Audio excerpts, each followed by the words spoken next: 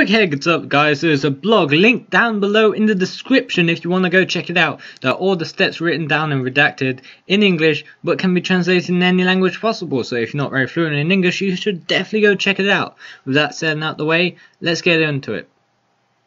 Quick disclaimer, I'm currently using Nox Player. It's a emulator for Windows which allows me to have Max 2D on my computer, but you will probably be following on your Android device, which is fine, so continue as nothing happened. Now I have a simple scene set up with a start button, and that is it, and I want this to be the first scene of my app. Now the first thing I'm going to do for that, before I show you how to change scenes, is actually set it up to be the first scene of my app. So with this setup, I'm going to go and click on settings.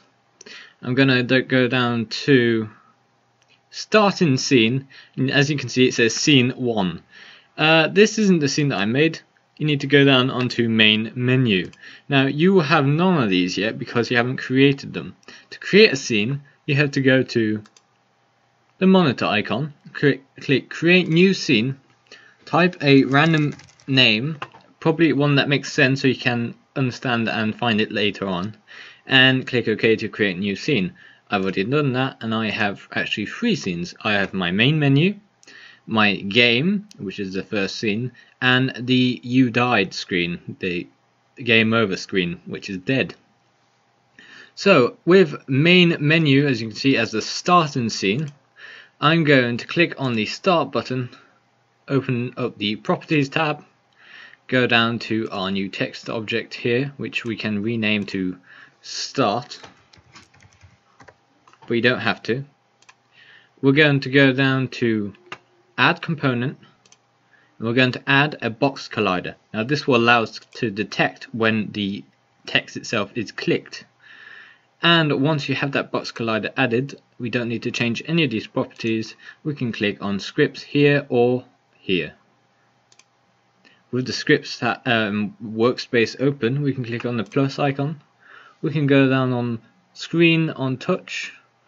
That would be for the entire screen. We need an object on touch. Make sure to read that one well. We're looking for the object, not the screen. With the object on touch, we need to find a load scene. The load scene found here. We can plug these two in together. It says here works only with box collider, which is what we just did. We added a box collider. We can set on touch up, set scene game, as in scene 1. If we try this out now, when we press the scene, we arrive in our game. I hope this video helped, and if it did, then make sure to leave a comment and like. If it didn't help, then you can go check out my blog in the description. If you still don't understand, then you can actually comment on the video and ask me any question you want. Thank you very much for watching. This is a simple and different tutorial to what I'm used to, but I'm hoping to do a few more Max 2D tutorials, and I want to continue doing my Army 3D tutorials that you should definitely go check out if you don't know what they are.